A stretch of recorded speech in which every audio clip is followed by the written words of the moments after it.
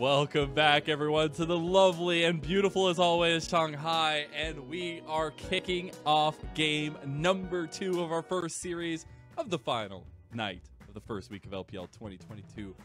Lyric, you've been a stalwart companion through the chaos that was game number 1, but we got a karate tournament to finish here. Yeah, and you know, I'm just happy we have IG and OMG playing two teams who are not afraid to scrap, who both do have very mechanically good players. Unsurprisingly, Cream is the MVP. And you know what Mr. Miyagi says? Man who catch fly with chopstick accomplish anything. And that's what Cream did in this game. This man caught a bunch of flies between his chopsticks. Are you calling IG a bunch of flies? That is what I'm calling them. Wow, wow. Because the package, Mazel, the package hit, the rockets hit. Cream was setting, well, not setting everything, following the setup given to him by Cold alongside Abel. And this was always the strength of this OMG roster in 2021, is the way that they are able to coordinate, to go in at the same time with a lot of these engages, to be able to find the team fight wins. I think they're one of the best team fighting teams that we had in 2021 summer, and it shows that in 2022, that is not slowing down. Yeah, it was the fact they had so many tools to work with, so many things for IG to deal with, right? You have to watch for the packages from Cream. You have to watch for Abel getting those Infernal triggers. Cold's insane Magnet Storm engages. But my biggest question now is, what is Mr. Miyagi, or if you will, Cobra Kai, saying to the other side? Because IG have to find a way back into this series.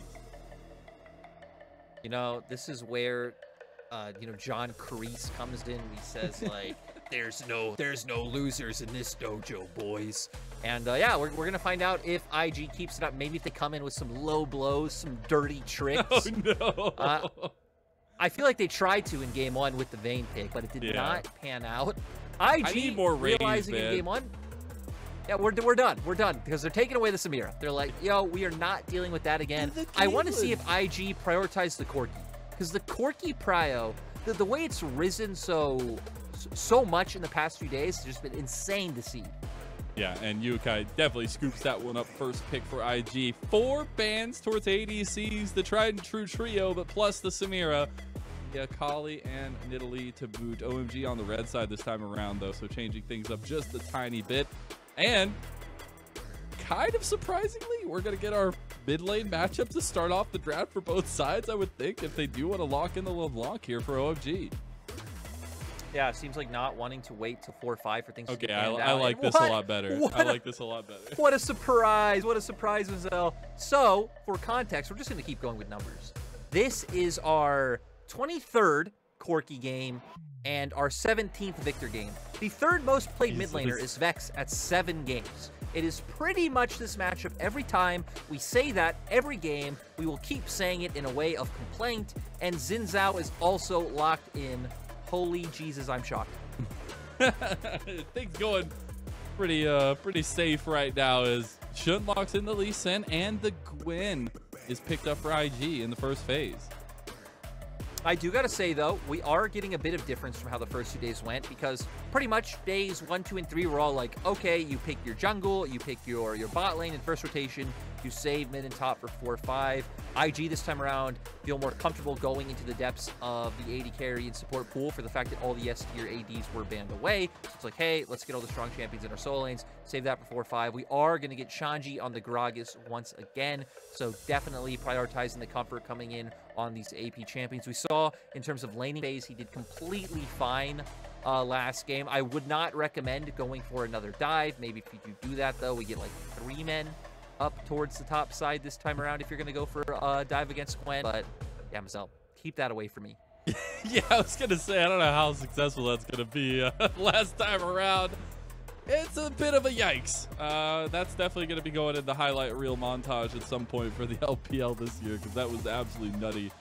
It is into the second phase here that we had the Gragas picked up for OMG, so taking some tools from last game, but as well as utilizing some that IG had picked up for themselves.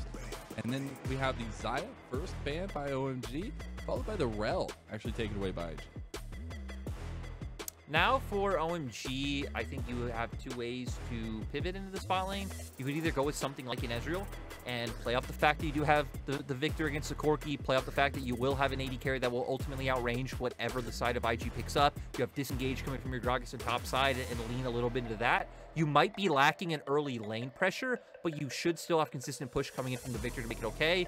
I think the second route you could go is something like a Jhin or a Varus, have a safer and a bot lane with more presence in mid game, but I think you'll lack some of that late game strength if you don't go with the Ezreal. Can we just go back to when nobody cared about the bottom lane and like everybody just let ADCs do whatever they want? I don't like this anymore. We have literally almost all the bans but 2 are focused towards the bot side of the map. And we have 6 ADC bans to boot. Like, that is insanity. And we still have powerful picks on the table for the ADC pool. We have the Kai'Sa still, the Jhin, the Ezreal that was picked up for Abel. It is crazy to me, the pool that is such an ocean right now, it seems like, in the LPL, and the Rakan is picked up by IG. And I would expect the Kai'Sa to be what follows, and IG just going to lean back into a comp that does want to all in. Again, OMG did follow the kind of initial path that we set out for them if they pick the Ezreal, in terms of having the kite potential to come out, having the disengage and the zone control. For the side of IG, it will be quite interesting because you are playing a little bit on a knife's edge from the fact that you don't have any... Like, you don't have like a Nautilus or something that can mindlessly run forward, right? Rakan, you do got to be a little bit more delicate with the way you are chaining your engages, either going in with Lee Sin or coming off on a flank. Lee Sin is the same, coming from behind with a kick, and we get Cold Yumi. Look at the grin. Look at the cheeky little smirk on his face. That's just the worst. That's the worst kind of person. You know what you're doing. I was going to say, so they highlighted it, but I would say the lack of priority on Leona, I felt like was very interesting because I do feel Leona is so strong right now in replacing that kind of full-on engage style. But the Yumi paired up with the likes of this composition, with the Ezreal, with the Shanghaı, even with the Victor there, that's scary stuff to round out the OMG composition.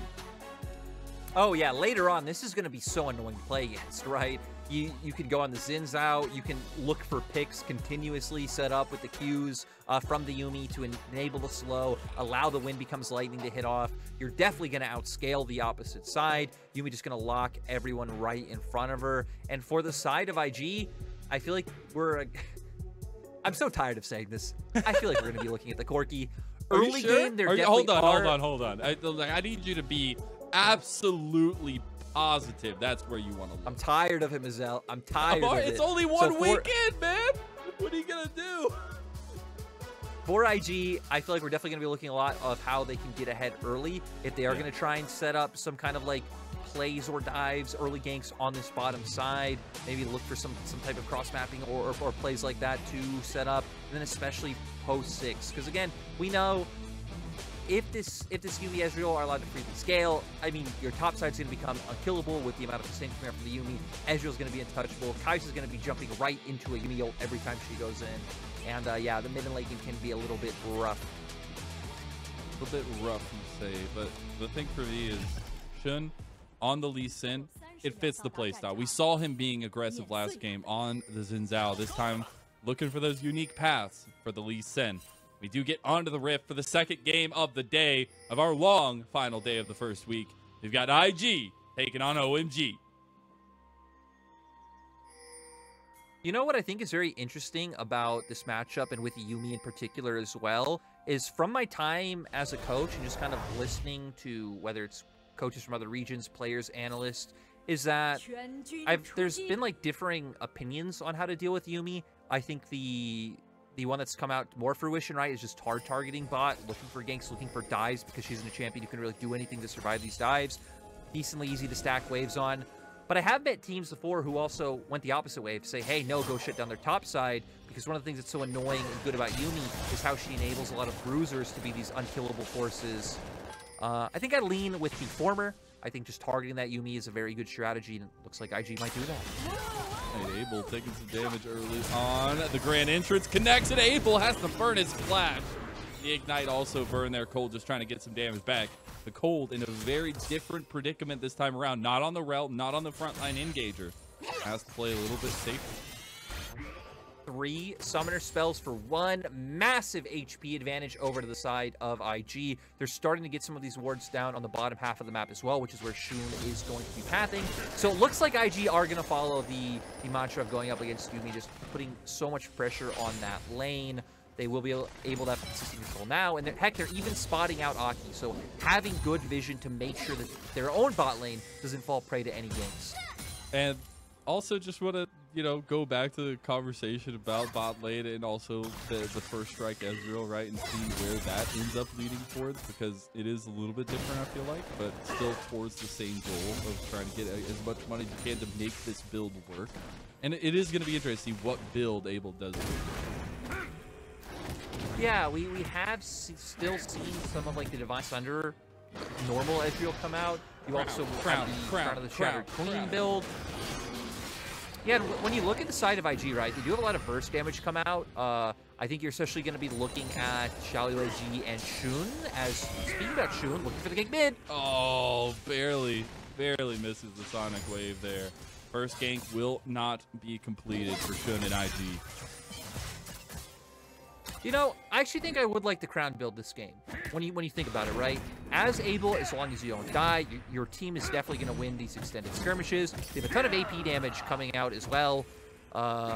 Just, you know, getting the AP, the mana, everything feels like it will be quite nice for Abel this time around. I don't think this is very much like a Divine Thunder. I'm just going to look to stay in range of you the whole time, auto you down. Extra security and the longer team fights is what OMG are looking for.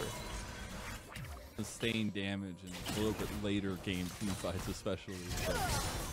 It's really cool to see the absolute differences in the strategy of the same team, right? OMG, game number 1, pedal to the metal. We jump on them and we do not stop.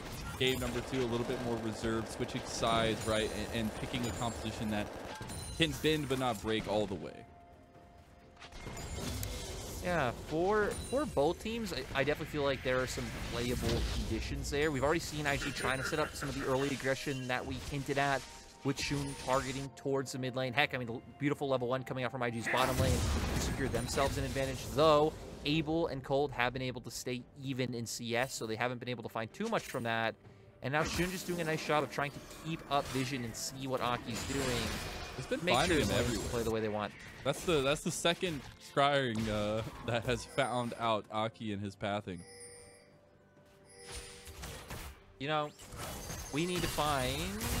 Okay, Abel. Oh wow! I don't know if that's the 2v2 you wanted to take. Abel overextending, and Abel just dies. Now Yuuji is on the board. First blood for IG. I'm scratching my head a little bit at what we just saw. I mean, I know what we saw. We saw Abel E forward, get an auto off, Lucas pop out and press W, but not too sure why we saw it. My guess is we'll get a replay. I feel like in LPL, we like to show like very obvious replays of things that are just questionable and then, you know, question them. So here we go. Abel showing up. I don't know if he's seen Lucas. You would assume he has. Lucas has been in the lane the whole time. Just goes in. W automatically comes out from the Rakan. Abel nowhere to go because he did blow his summoner spells from the level 1. Yep. And phase shift forward. Still getting that first blood for IG. Definitely on the path towards success that you want to be. Now we get 3 bodies mid lane to try to take down Cream as the roam timer came up for Lucas. Yeah, IG trying to keep control of mid. They know Corki should lose this matchup, as we've seen every game. So just consistently making sure Victor can't find those advantages. Does have to blow the Chaos Storm right now, force you a tie off. I wonder if wanting to look for a bit of a reset himself. And OMG responding, 4-man having to walk up to take control over River. We need to remember, Yumi not a champion who can solo walk through River by yourself. Not safe enough. You kind of need to be escorted by your AD carry or jungler, as we do see OMG now answering back with their own vision game towards the bottom side. Vision in the Dragon Pit, now up the Dragon yet. Feeling more like a reset to come out for Aki at this point, when the lane states the way they are, and especially a lot of things still up in the air. We'll look at Shun's pathing down towards the bot side. Did get spotted out by the control ward that was put there. And so nicely done on that reset. Now towards the top side is Aki. Shun knows that this is his. even OMG seem like they're conceding it. I saw some question mark things come up on Dragon on the bottom side. So OMG consciously kind of giving this up, realizing, hey, our bot lane and mid lane are not in a position where we can look for this fight just yet. Gonna path once again from top to bot. And for Aki, I mean, you're just trying to slow the pace of the game down, right? You've already had some vision on Shun. You knew exactly what he was going to do in that play. And as long as your bot lane keeps scaling up, especially now that they have summoners back up, so a lot less threat coming out from this 2v2 of IG, and OMG will be making their ways into the mid game just fine. They will do so. I think Shun has had a very proactive yet not bloody performance so far, but that's going to be super important in this game. We kind of talked about a little bit of the draft. Meanwhile, Abel gains back as the engagement a bit wide for IG's bot lane. IG's bottom lane is, you know, starting to find a bit of an advantage. Abel, though, is catching the wave. Rift Herald Mazel. Rift Herald is up. And when Rift Herald is up, teams go to Rift Herald and use potential action as Aki sits around mid lane.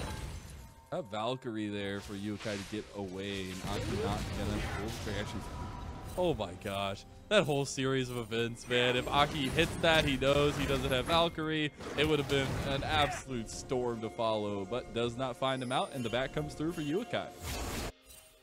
And now IG rotating the bot lane over already. Aki's still kind of hiding his presence. They don't know he's here. Looks like he's waiting for Kareem to push out this wave before he starts making his way up.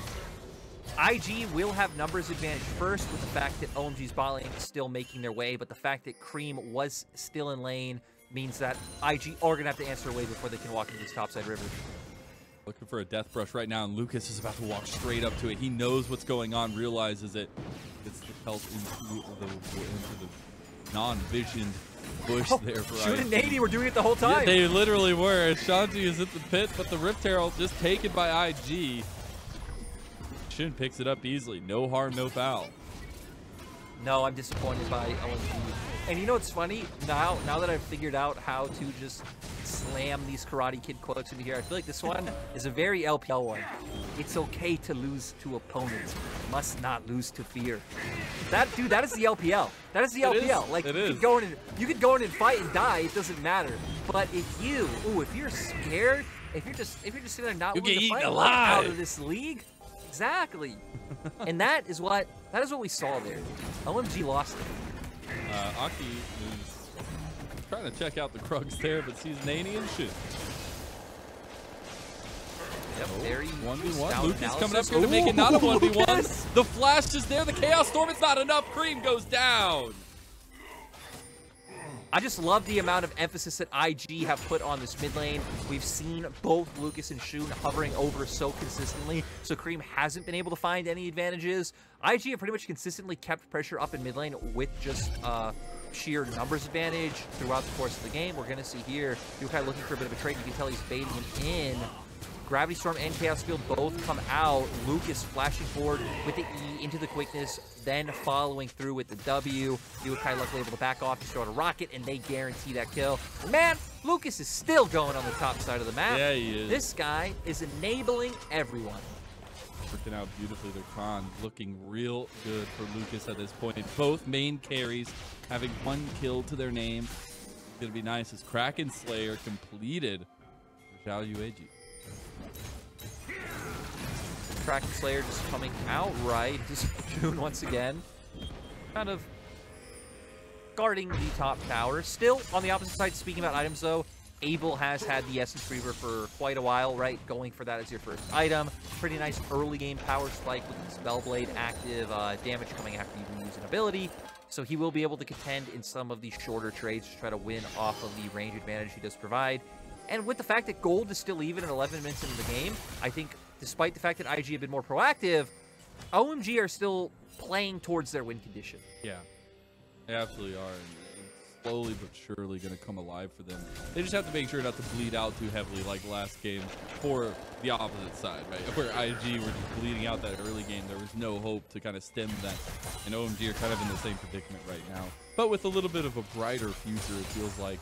Now, as second dragon of the game comes online in about 20 seconds, a lot of bodies for IG down this way to make sure they secure it. Both teams look like they are pivoting around that one. IG, though, are the team that does have control, getting even more deep vision down. So anywhere that OMG walk into, they will know. Looks like potentially going to try and set up a pick around mid lane with this Rift Herald. Just goes for the engage there. Chaos Storm is right there as the backup from Aki is enough to dissuade them from it. The TP completed from Shanghaı as well. Now you got Abel here. Shanghaı going for the kill. Lucas dies, and first kill goes to OMG. And they're going to definitely need that one. This is what we talked about, right? About must not lose to fear.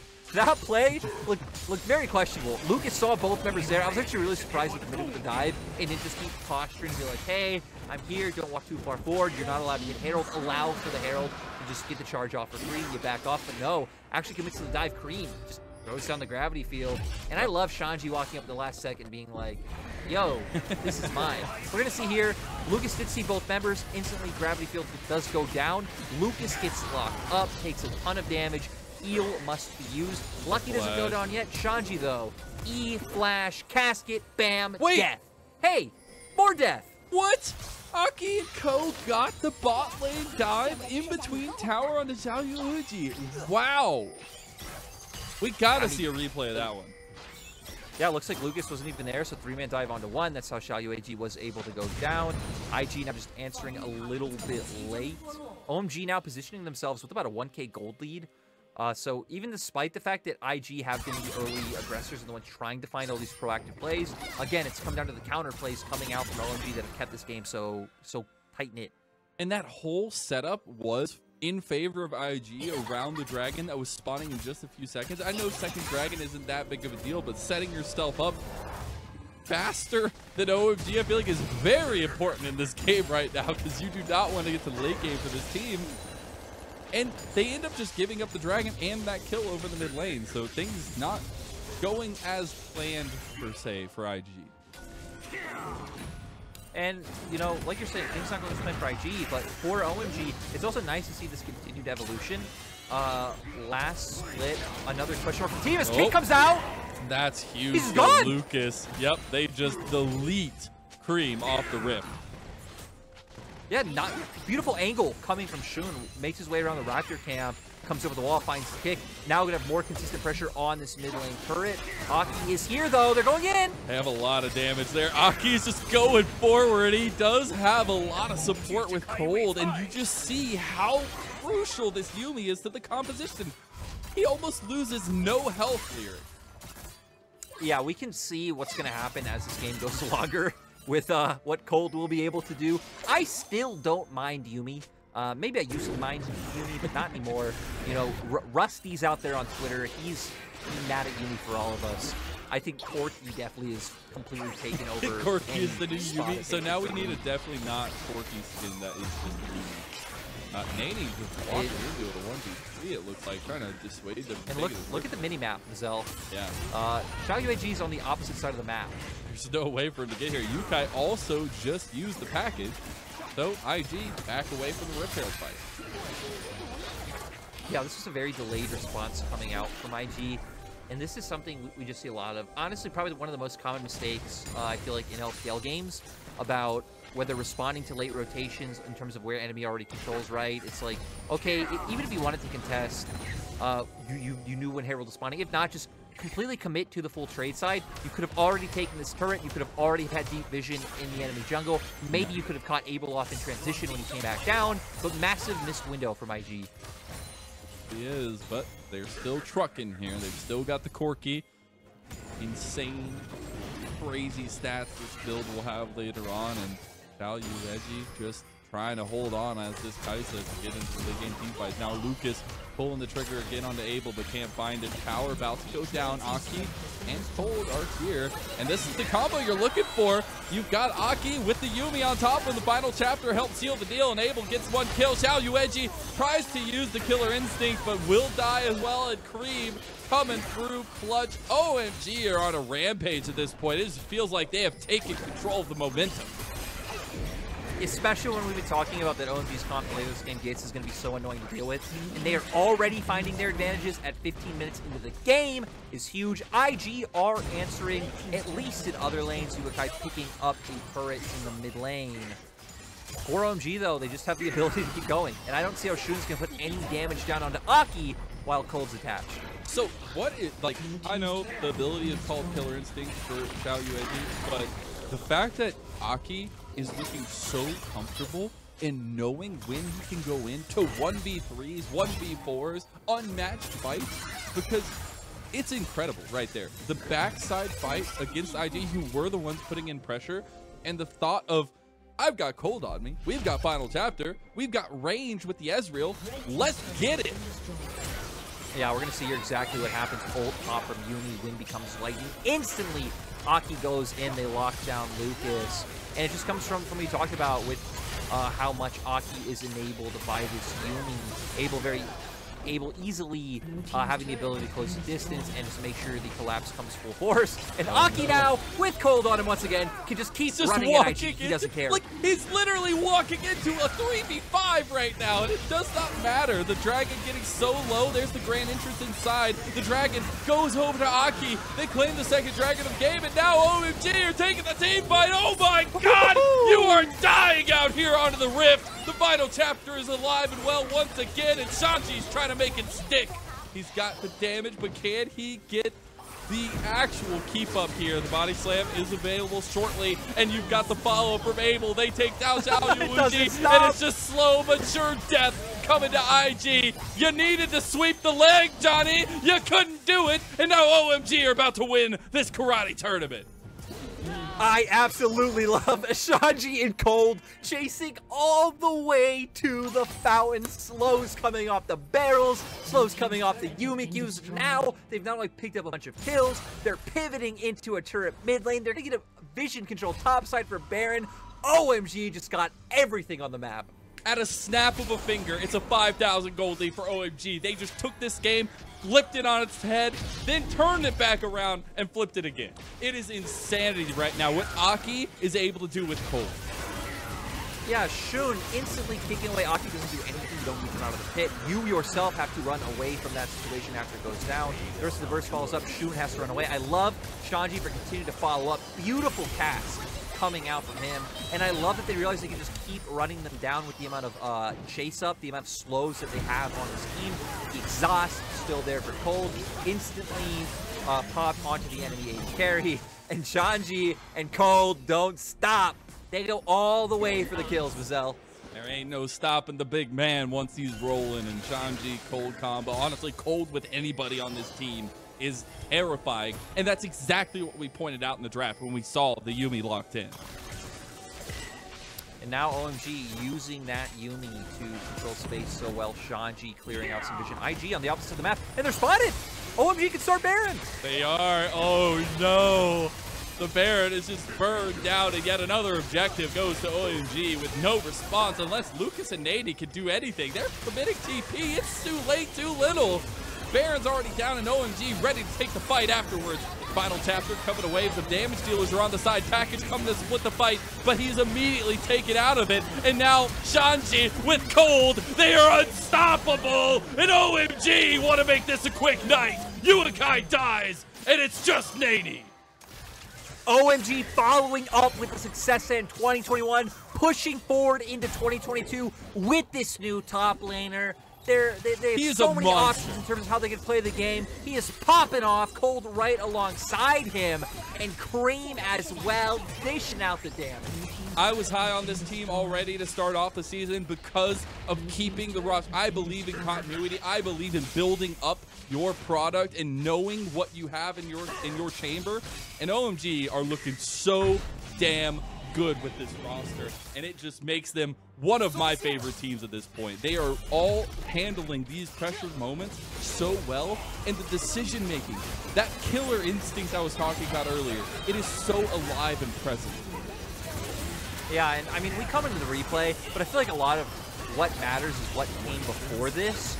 Now just all the members of IG are so close, OMG easily able to chase down, but the zoning that started off this fight to come out from Cream with the gravity field, the fact that they had the vision control down bot side to spot out Shun and know they can instantly start up the Baron, that's what led to this. IG were forced to get to a position of trying to stop them, but they were so far behind it just opens up the engage. Cream is 100%. Cream might be in trouble here. though.